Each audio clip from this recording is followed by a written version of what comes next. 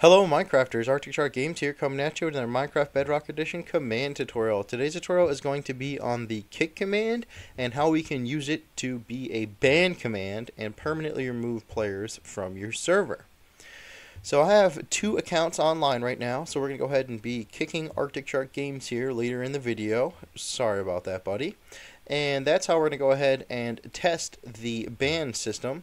But for now, let's just go ahead and go over the basic kick command. So the kick command is something that only would work for OP players, and you would go into the chat and you type /kick, and then you can type anybody's name in that's online, and it should give you a predictive text even of who the names are. So you can go ahead and go kick Arctic Shark Games if you'd like to, and that would kick him from the lobby.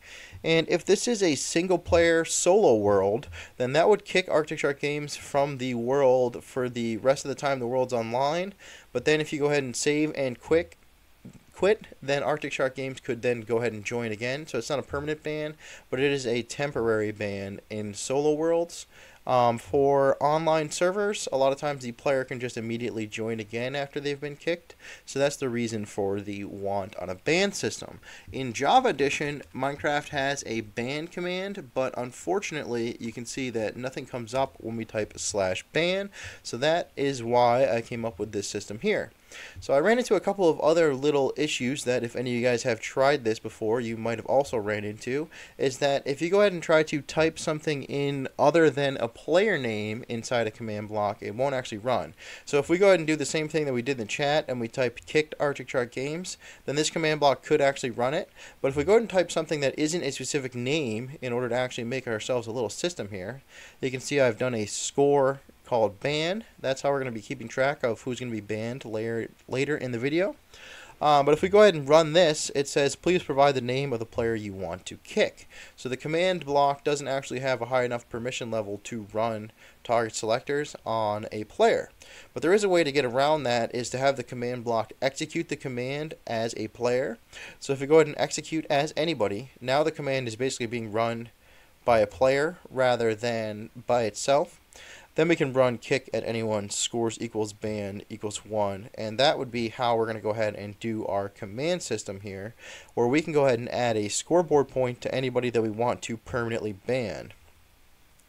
So without further ado, let's get into the real ban system here. So we're going to go ahead and need to make a scoreboard objective that we talked about there, which is what's going to keep track of who's actually banned. So we're going to go in the chat bar like I'm doing right now, and we're going to go ahead and type in /scoreboard objectives, and then we're going to add, and we're going to name it ban, all lowercase, and then dummy, and then we're going to go ahead and hit enter, and you can see it added a new objective, ban, successfully. So now when a player has a point on the ban scoreboard, that means that they will be banned. So in order to add a point to a player on the ban scoreboard, you can either do this in chat or you can do this in a command block. Or if you're running a server with a console, you could even do this in your server console as well. And then we're just going to go ahead and put scoreboard players set, and then you put the player name here that you want to ban. So I'm doing Arctic Shark Games. We're going to ban him, and we're going to give him ban 1. So you add 1 point to, or you set 1 point on his ban scoreboard. So if we press that, you can see it set ban for Arctic Shark Games to 1. Now if you wanted to put a player who has sort of a funky name on it, you can use quotations. So if my name had a space in it, like this, Arctic Shark, Arctic Space Shark, you could use quotation marks just in case you're having trouble typing a player name in. So now that we've put 1 point onto Arctic Shark, we want to go ahead and set up a way to ban him automatically. That way we don't have to do one command block for every player we want to ban. Now we can just run one command block always. So we have a repeat unconditional command, and you can either put this to needs redstone and then put a redstone block next to it just to be safe, because this command is something you want to be careful with.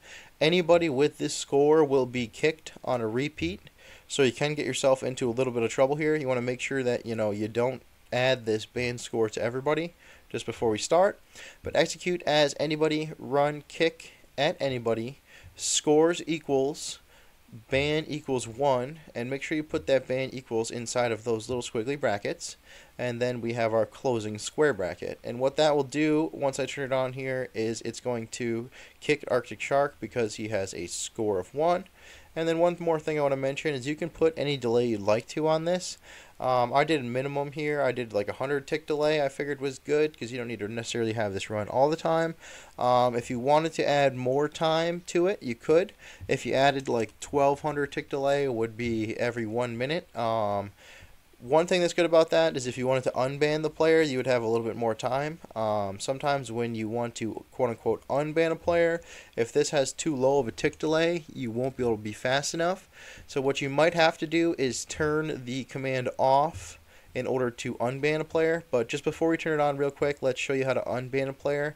And you would just go scoreboard players reset player name ban. So once the player comes back online, you could just put their name here. So we could put Arctic Shark Games,